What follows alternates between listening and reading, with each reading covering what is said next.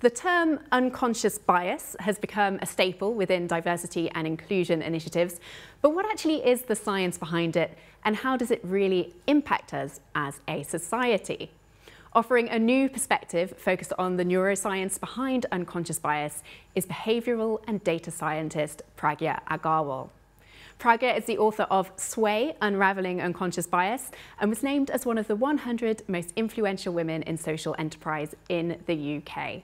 She's appeared on several international podcasts, radio and television channels, and has her own podcast called Outside the Boxes. Please welcome Pragya Agarwal. Great to have you with us. Thank you, Victoria. Lovely to be here. Now, the term unconscious bias is often thrown around as something of a buzzword, really, these days. As a behavioural scientist and a neuroscientist, what does it actually mean? What is unconscious bias? Yeah, simply speaking, unconscious bias are just the biases or prejudices or shortcuts in our brain that we fall back on without realizing or without acknowledging that they are there. So we might have a preference for something, or we might have a generalized assumption about certain people and situations.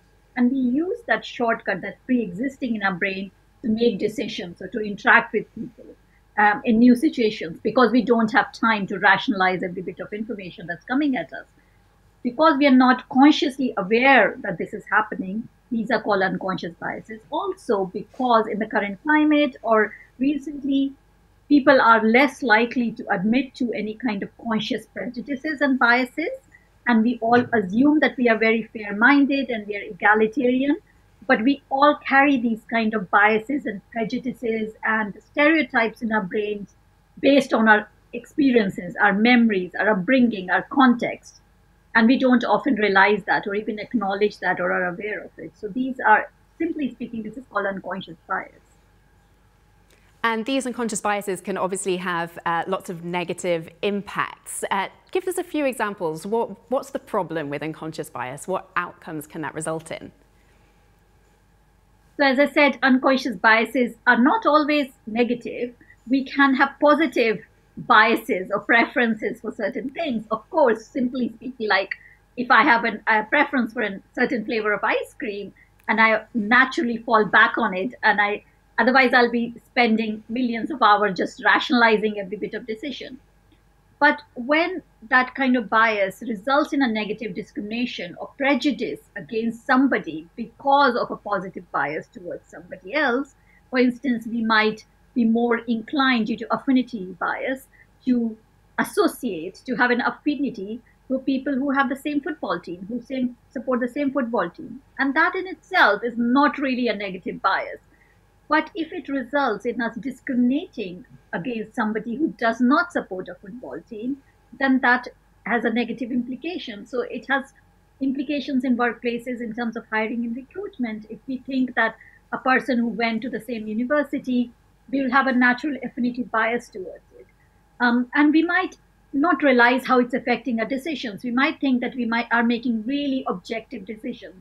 But what's happening is that because of this affinity bias, a halo bias is created, which means that we give more weight to any of the positive attributes that they have. Also, it can result in horn effect, which means that we are more likely to focus on the negative attributes of the person who we don't have an affinity bias with. So that means that even when we consider that we are making really egalitarian or objective decisions, we are unconsciously biased towards somebody who we have affinity bias with. And so there are millions of examples like this. But then it has serious implications in society like sexism, gender bias, and also racism as well. There are other biases like age bias and ageism, so that we have certain biases or stereotypes of older people or people of a certain generation. And then we use that to make certain decisions. It has really serious implications even in domains such as legal frameworks and in juries and in medical and healthcare diagnosis, domains that we often consider to be very objective and rational. And you talk in your book about the importance of considering intersectional identities. So, it's not as simple as just thinking about sexism or just thinking about racism. How does intersectionality affect how we behave around people? Yeah, absolutely. As you say, intersectionality is really important. And I think we do have to consider intersectionality when we are considering biases, but also privileges and the notion of power. And the notion of power and hierarchy results in these biases as well. So, for instance, when there is an intersection of different identities, that means some of these biases can be either heightened or can be suppressed because of the other identity. So, no person has a singular identity. Every person has multiple identities. For instance, a black woman and a black man, they obviously both have that kind of notion of a black person, which can result in the racial bias against them. But because one is a woman and a man, they have different, the intersection of the sex or the gender and the race can result in different sorts of biases against a black man and women. And we know that how black men or black boys from a very young age are considered threatening or considered aggressive because of the intersection of that identity. For instance, an older woman and an older man have different kinds of biases. And within our society, an older woman faces a different kind of biases and prejudices. We know that. We have several examples of it in real life, in research, and in how an older woman is perceived much differently than an older man. So that intersection of the age and also the gender creates a different kind of bias. So I think intersectionality of bias is really important to consider as well. I suppose the first step to making progress on this issue is, becoming more aware of our own unconscious biases. What's the best way to do that, given that, we're not necessarily thinking about them consciously, as you say? Yes, I think the first step really is to acknowledge that we are all biased, that we carry biases, because there is a lot of reluctance and defensiveness around it.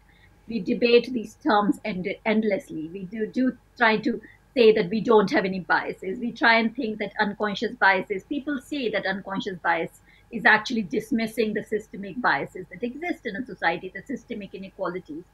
And what I like to say is that yes, there is these systemic inequalities which are created from a historic legacy of oppressions and the way that society has worked. And that results in our individual biases because we learn from these systemic inequalities and we form our notion of hierarchies and biases and stereotypes from the way that we are rooted in the society.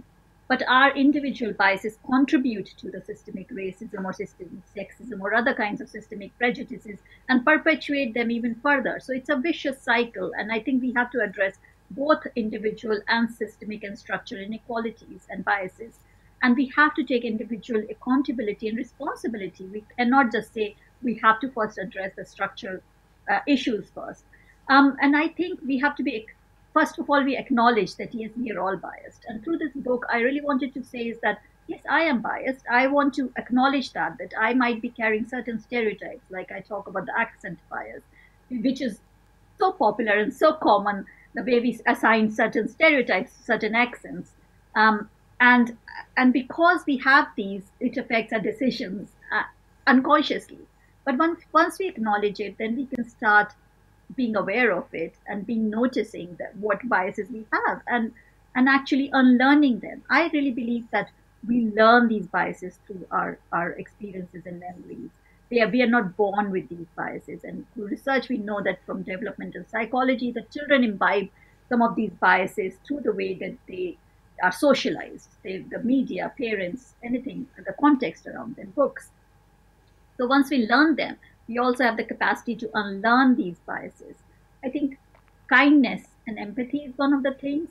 And then stepping into somebody else's shoes metaphorically is also another step where we can actually address some of these biases, where we understand that there's not just one worldview, there's not just one perspective on the world, but there are multiple stories and multiple contexts. And when we start hearing more of these stories and start understanding that there are other perspectives, then we can start taking them into account. As you say, we live in a society that is sort of constantly reinforcing some of these stereotypes we have about people. What is the most effective way to try and counteract your unconscious bias? You acknowledge it, you're trying to be more aware of it. What action can people take to really try and improve themselves in that way? Yes, I think we all have a responsibility to read more around the subject. I think there is so much up around this. And once we start understanding the science behind the bias, I think what's happening in information processing, how are we actually deploying some of the shortcuts that exist in our brain. What's happening in our brain? Why do we fall back on these shortcuts? I think that can really be helpful. So, for instance, if we understand that is a dual processing theory, there's a system one processing and there's a system two processing. We are bombarded with information from all sides. We cannot process all that information in a rational manner. So we do process some of that information in a very superficial manner where we have to match it. It's kind of a visual matching game. We process any incoming information, match it to the existing shortcuts in our brain, which are these stereotypes. And then we are more likely to fall back on these biases. When we are tired and distracted, we're more likely to fall back into our biases. We have to be also consciously aware that when we are relying so much on social media for our news and for our interactions, it can create some of these echo chambers and filter bubbles that we are talking about a lot these days, about how we are only hearing one worldview. You're not hearing dissenting worldviews. You're not hearing different world opinions. So what happens is that we only hear our views being echoed back at us, and we just assume that's one perspective on the world. And I think as we become conscious and we take time with our decisions, important decisions and interactions, we take time to let the dual system two processing happen, which is when the information is sent to a cortex, a prefrontal cortex, where the different rules can be applied, where different information can be rationalized. Then actually we are stepping back from making hasty decisions, reacting really quickly, which we often do these days. And what do you make of unconscious bias training? Because I'm sure lots of people watching will have done some form of training on this. Lots of workplaces are starting to adopt it.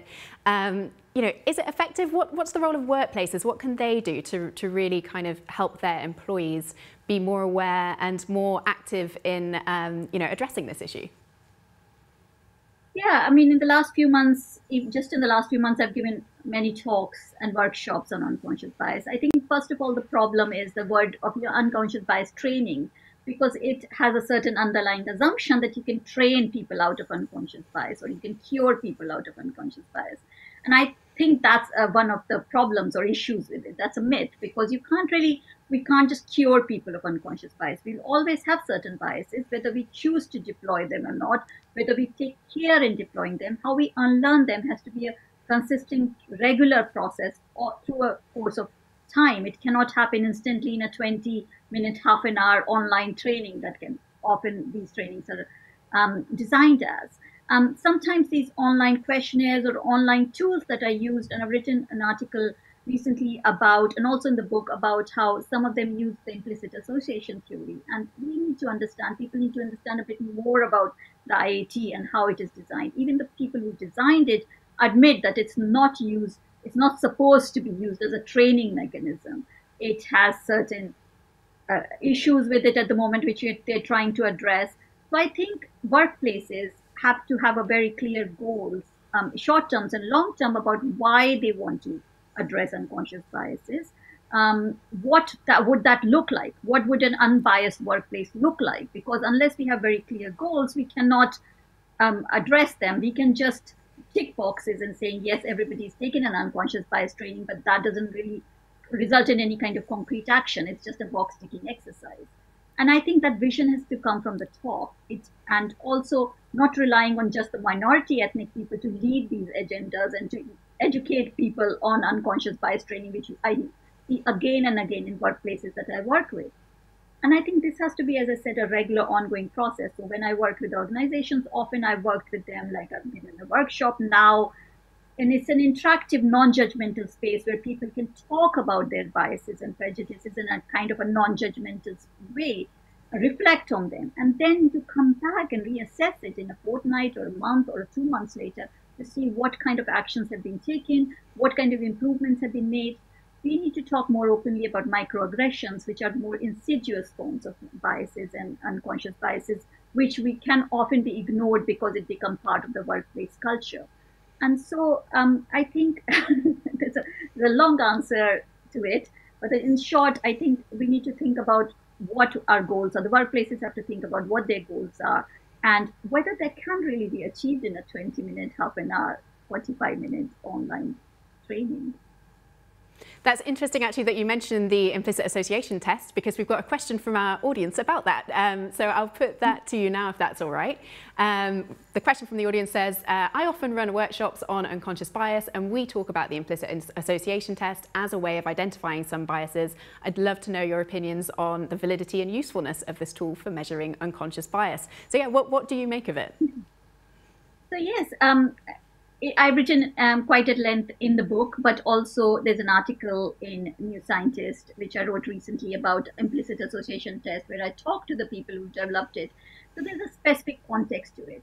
And it relates to the association that we make very quickly between concepts. So if I say red, if I say apple, would you choose red or green? So that kind of quick association you have to make. And that also depends on the context. That also depends on the mood we are in. That also depends on how many times we've already taken the test and we've become familiar with the interface. So the results can also change. That is what research has shown for the same person taking the same test. So it can give you an indication of what kind of concepts you affiliate or associate with, but that's not a kind of a marker for what kind of biases people really carry, because that's one snapshot in time. It's not how, whether somebody is really sexist or racist or not. It cannot really prove anything. So that is my view on the implicit association test. It's good as an exercise, but I don't personally feel it should be, in its current state or design, can be used as a training exercise or anything. Great. One more question from our viewers for you, Pragya. How do you think employers and organisations can create a space where employees feel comfortable addressing their bias? And how do you think employees can call out their colleagues' biases in a conducive way? It's quite a tough thing to do, isn't it, calling someone else out? Yes, absolutely. I mean, it's a huge question. And I think, as I said, the vision has to come from the top. It has to come from the leadership. When the leaders or the board is actually actively demonstrating that they are engaging with their biases as well. They are ready to talk about their biases and prejudices in a platform where people are not being judged without any fear of consequence, right? I think that is what people are really worried about, that whether there's going to be any consequence on the promotion or on the employability, whatever. So I think when that vision comes from the top and they take active steps in countering, for instance, racism or sexism within the workplace by making really active gestures or active actions, rather than saying we are going to counter that, we are going to become an inclusive and diverse space. But what does an inclusive workplace look for you? I think they have to first define that really, really clearly. And once that's done that, I think calling out is quite tough. So there has to be a mechanism put in place again from the leadership about how somebody can call out. Because who do you go to if you have a complaint? What do you do? Because it's not easy to say, you just said this to me, I don't really like it. Again, I think the culture, workplace culture, has to change, where the focus has to be initially on the impact of an action. And I say this again and again because often a lot of defensiveness and awkwardness around this kind of discussions come from because people are focusing so much on the intent, and people can defend it saying my intent wasn't that, or my intent wasn't malicious, or not, I'm not biased or prejudiced. I've got lots of friends or minority ethnic friends. But I think if you focus on the impact it has had on the person opposite, it might be a joke in your view, but if it is a microaggression to the other person, then that is worth considering. So I think that's how we can sometimes call it out as well, by focusing on the impact rather than the intent of the person as well, saying this is how it made me feel. Let's talk about that. Some great advice to end on. Thank you so much for joining us, Pragya. Thank you so much, Victoria.